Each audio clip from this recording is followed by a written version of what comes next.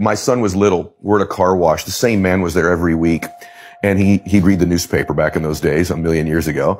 And he said to me one day, he goes, "How old's your boy?" And I said, he's 6. And he goes, "Well, enjoy the 6-year-old, because when he turns 7, the 6-year-old's gone forever. And when he turns 8, the 7-year-old's gone."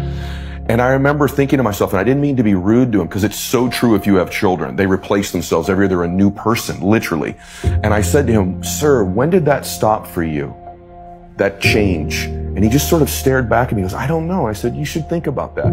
And it hit me that the 48-year-old me, though there should be a brand new man at 49, and the 48-year-old should be gone forever. The 24-year-old listening to this, when you turn 25, that 24-year-old should be gone, just like your 6-year-old version, your 7-year-old version. But something happens in our life, brother, at some age, where that progression, that growth begins to become stunted when we start to get affected with all these insecurities and worries, and just life starts, we think, happening to us. And when we believe that, that process stops.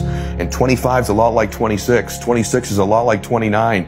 And you wake up and you go, "Man, it's been 5 years of the same chapters of the same book of my life."